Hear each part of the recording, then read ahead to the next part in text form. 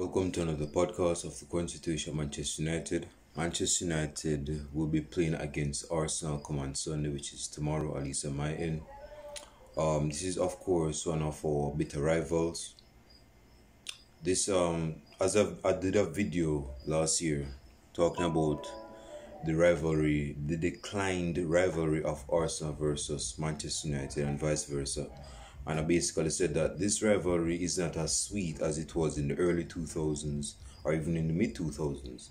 I mean, it still has its great moments, but it's just not as enticing as back then, given the stars in the lineup. We think of, for Manchester United, Scholes, Roy Keane, David Beckham, Ryan Giggs, Ruud van Nistelrooy. Ruud van Nistelrooy is a big one because he was a main culprit and main target in this rivalry fixture, like in 2004, 2005, thereabout.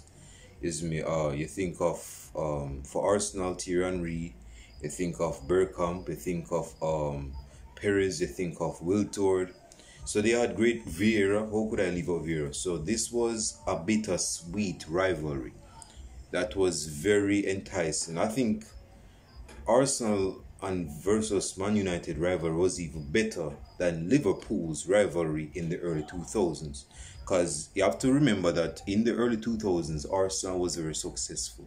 Arsenal was winning a few Premier League trophies in the early 2000s. They had their invincible run. You see me? And also, it was Wenger versus Sir Alex Ferguson. And without getting lengthy, I don't want to go on a eulogy segment, but ever since today, the rivalry is not as, I mean, it still has its pull, but the pull is not as strong as it was as back then. You know, a lot of fans are going out at it and say, "Oh, Arsenal's going to win. No, Manchester United is going to win." So there's this back and forth tag along, you could say, that is still happening. But definitely back then, it was just sweet. So yeah, we're going to be playing against Arsenal tomorrow. I believe we're going to be playing at the wait, will it be at home or at the Emirates Stadium? Give me a second, hold on, let me check it out right now. Yes, we'll be playing at Old Trafford. So I can't even remember the last time Arsenal won a game at Old Trafford. I mean they have scored a few goals, but oh yeah, they won against us. I think it was fall of 2019. I think Mustafi must have scored a goal and Aubameyang scored a goal. I think it was either fall 2019 or fall of 2020, where I think Arsenal grabbed 3 points almost on Old Trafford's turf. But come on Sunday, we need to win this game. We need to win this game because this game is going to be our main test out of the top sides to see if we have improved. Again, this is just the start of the season, and this is the start of the new reign with Erik ten Hag. But my man has to go through them hurdles as early as possible, man. We can't be having this smooth sailing, although we have won our last 3 games, our smooth sailing form, and we are not playing against the top sides consistently, or after another week or skip 2 weeks. We need to see where we are from. Diamonds are cut. Diamonds need to be cut to see if they are real diamonds. Gold needs to go through the fire to find out if it's real gold. We need to see out this test and win. Arsenal fans are banging their horns ever since the season started. We need to slow that noise down. I can't deal with that noise.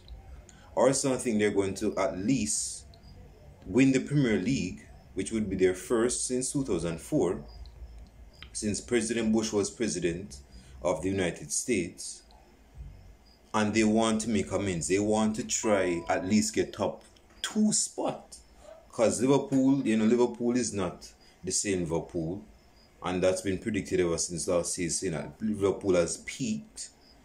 Tottenham is looking to do damage this season.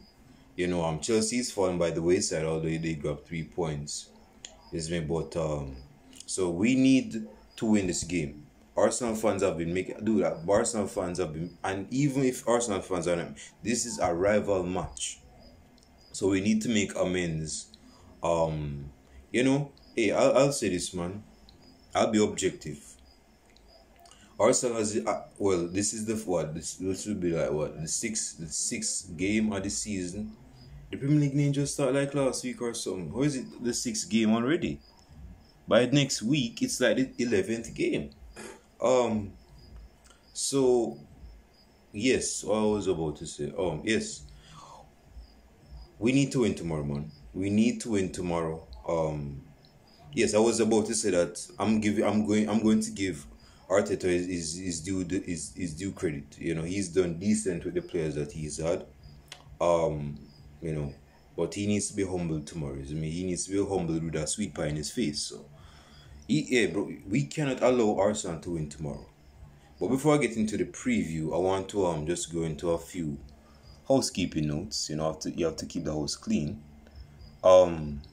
So it's been said here by the Express that Man United boss Eric Ten Hag kicks out Phil Jones and four other players out of the dressing room. Phil Jones is one of the most fortuitous, most fortunate players in the Premier League for Manchester United in for the last 10 years. Phil Jones has been at Manchester United since what? Since 2011, summer of 2011. We signed from Blackburn. I think we either signed from Blackburn or Bolton or one of those clubs.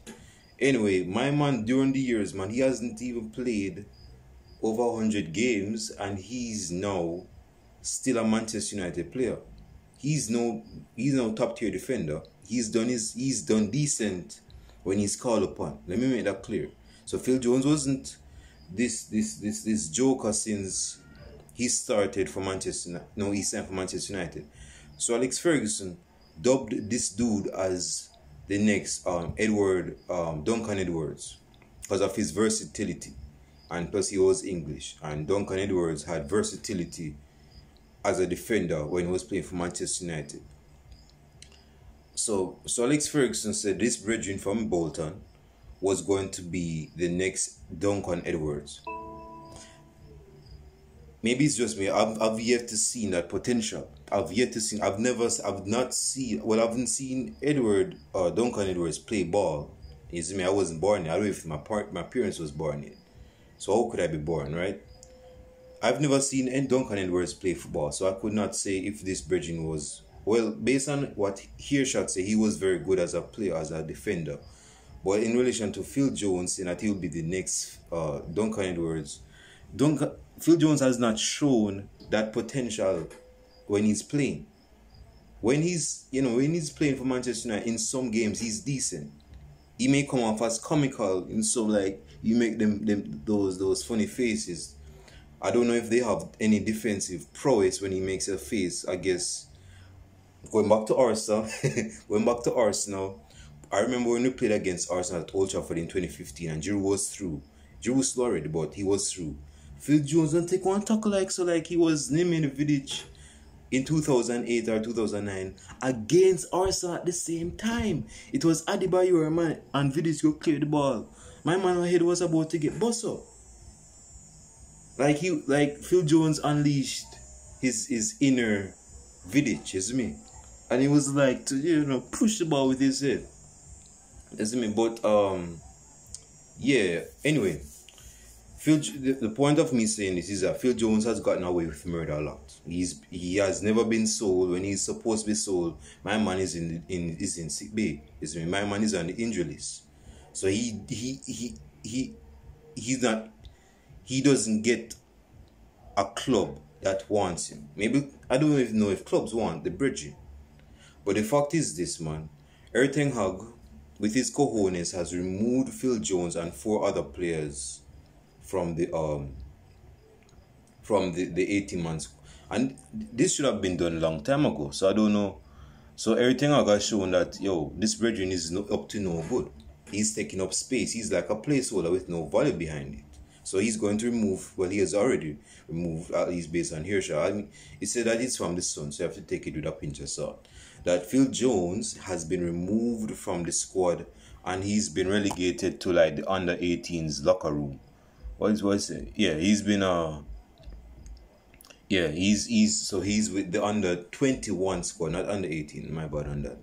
So him, Phil Jones, Brandon Williams, Teden Mengi, and Axel Twansibi, and Shola Shortier.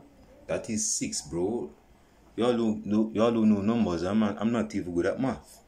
That's Phil Jones, Brandon Williams, Tenden Mengi, Axel Twansibi, and Shola Shortier. Okay, so Phil Jones and 4 other players. Okay, see, I don't even know numbers.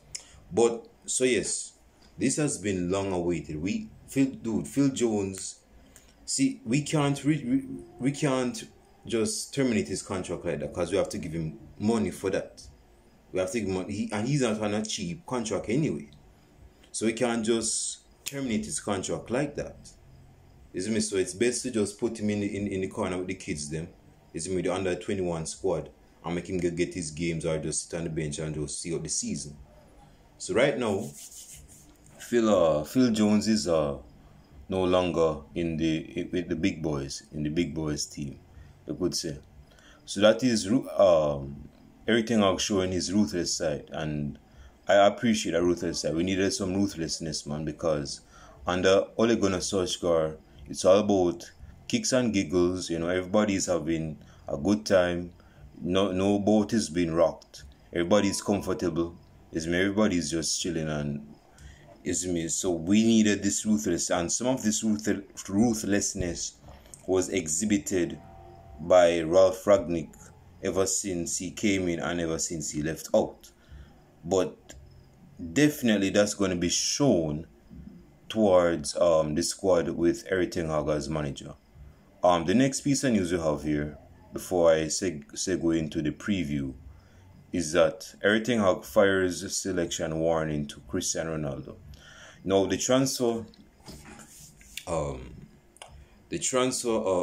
summer transfer window has been locked. It's been closed at least until January, and it opens again. So Cristiano Ronaldo is here to stay at least for the next September, October, November, December. Next 4 months. He could make a move in January, but as for right now, he's still with Manchester United. What Erik ten Hag is basically saying is that Ronaldo, given his status, and he's one of the best players of all time, multiple winner of the Ballon d'Or and all of that. He's basically saying that my man has to work his backside still to get in the starting level, not because of the things he's accomplished, but then means that gives him the auto green light to be starting. My man is not going to be doing that. He's not one for sentiments. That's why you have to respect Erik ten Hag. You have to prove yourself, brethren. And he basically said that in his press conference, that he didn't get preseason, and you can't get no preseason if you're not going to get no game. Did that make sense? So, yeah. He basically said that if you don't get preseason, you're not going to get much games. And he didn't get preseason. So he's basically saying that Ronaldo has to work. Well, Ronaldo is not immune to hard work, but he needs to work hard to get in the starting level. That's what he's basically saying. I agree with that. Some CR7 Man United fans, they're not even Man United fans, they're just CR7 fans because CR7 is at Manchester United. Some CR7 fans, they say, no man, CR7, he needs to compete with the best. You cannot compete from the bench. He's not Danny Van de Beek, so he needs to compete playing as a striker, not this Rashford that has been diabolical and abysmal for the past 2 seasons. Play Ronaldo up top. He wants to compete. He wants to beat the best players. This is not the same CR7 as 2015, 2017. I don't see if Ronaldo's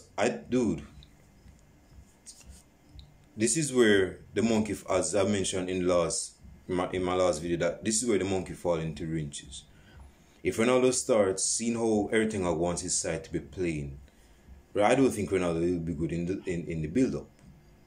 He'll get his goals, but I just don't see him as the by the book, the prototypical, the embodiment of Erik ten Hag's striker. I don't think he has that.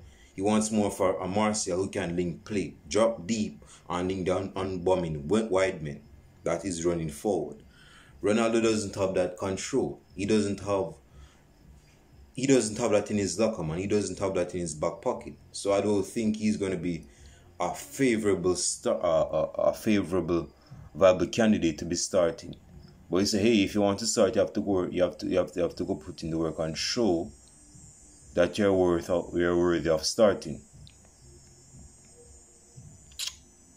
Yeah. So yeah. I mean, with CR7, bro. I mean, Rashford is slowly but surely coming out of this stinky form he's been in for the last 2 years. But oh, another thing about this, yes, Eric Ten Hag going. This is me transitioning into the preview for Arsenal's game now.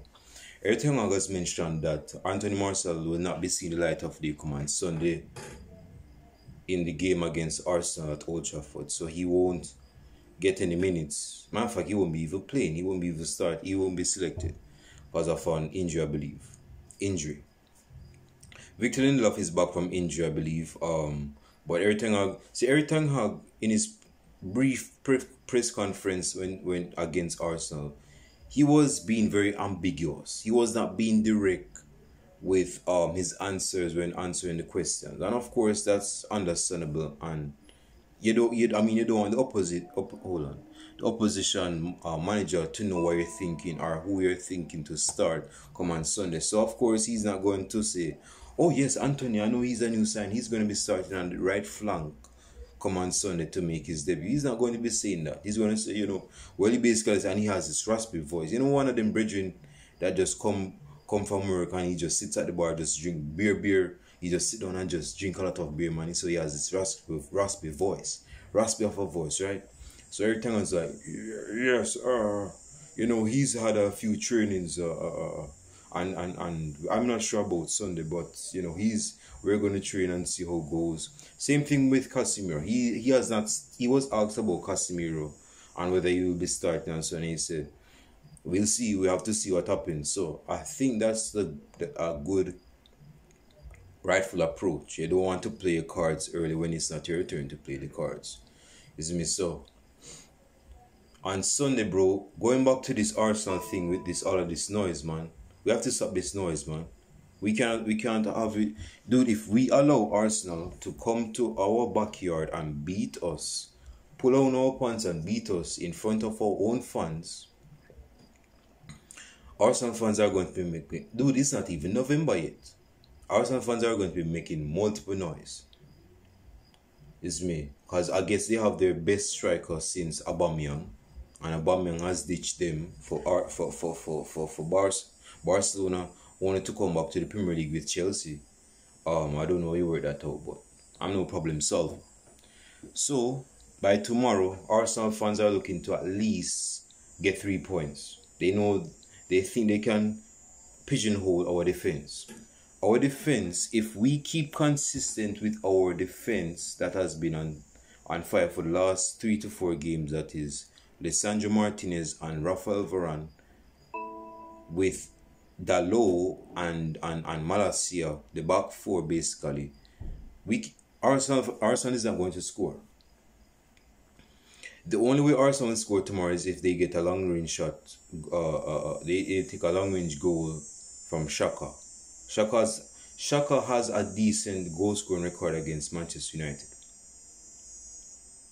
So we can't allow that brethren to shoot in and out of the box.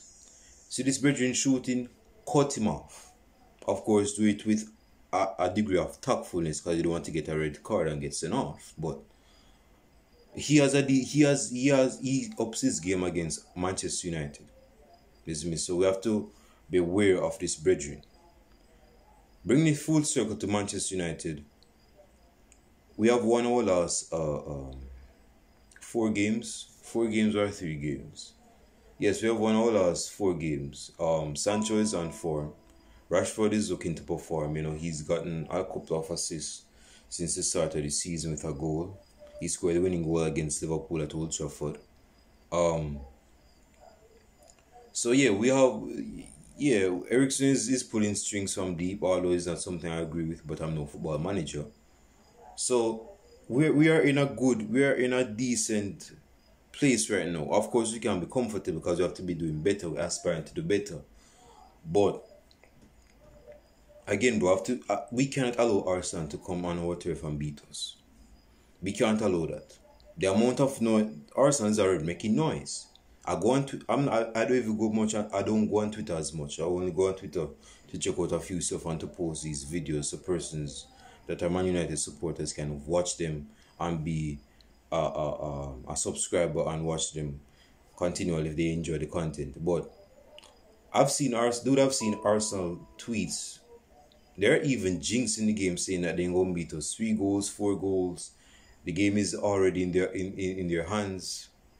So we have to put that to a stop. It's not like we're going to Emirates to play them. And they're talking about getting 3-4 goals on our turf. So it is on our part to play well, and given the starting level is a big one. Persons are saying Cristiano Ronaldo has to start. So persons are saying that Casemiro has to start. Persons are saying that Antonio has to start. Persons are saying that Sanchez start. We know that your dead grandmother knows that he's going to be start. So that's not even a debate or a question or a discussion. So yeah, man, let me wrap up because I'm just tired of seeing these Arsenal fans comments, and this is why I disassociate myself from Twitter, because it can be very toxic. At least if you're a football supporter, particularly if you support a Premier League top tier club. Tomorrow is a big match for us. It's no Champions League final, but this is a game based on reputation. This is a game based on bragging points.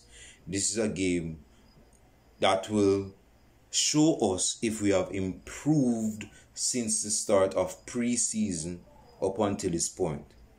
Especially starting with our first win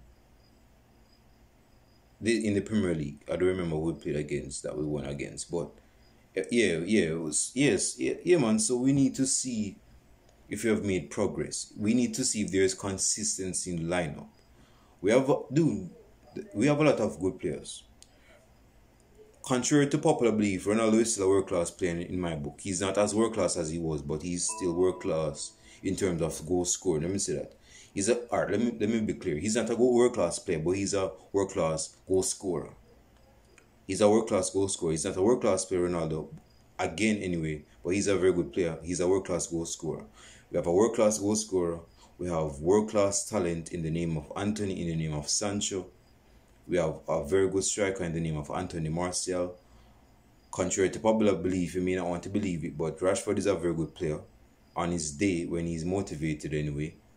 We have Christian Eriksen, who is still able to pull strings even though he's getting older. We have Bruno Fernandes that has a goal in him. He can have a good game. I was about to say Pogba. So yeah, bro, we have decent players. And the starting lineup tomorrow is going to determine whether we play well or not. Well, the style of play behind the starting level is going to determine that. But the players on the starting level is going to determine that as well, because they're going to be playing and they're going to be doing the acting on the pitch. So the starting level is going to be very key for us tomorrow. My starting 11 tomorrow. David De Gea in goal. Right back, to stay consistent with it, Dalot will be staying at right back.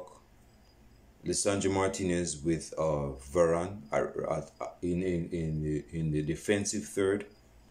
As the centre back pairing. As the left back, of course, would be Tyrell Malacia. Not Lamasia, Malacia. See, I'm thinking about Barcelona Youth Academy. In the midfield, we have the double pivot of Christian Eriksen, which I do agree with. Wait, is Mark Tomlin? See, I'm mentioning Mark Tomlin as if I want Mark Tomlin to play. I'm going with Casemiro tomorrow to be partnering with Eriksen deep. So I'm going with Christian Eriksen and Casemiro to be starting on Sunday. In the front four, on the left hand side is Sancho. As the number 10, of course, is Bruno Fernandes. as a striker is Rashford, which I don't agree with. But like I said, you know, football manager, I'm just a football fan giving his opinion. Right winger, um, who's right winger again? Man, don't tell me I'm forgetting who plays right wing for Manchester United, man. I'm having a senior moment.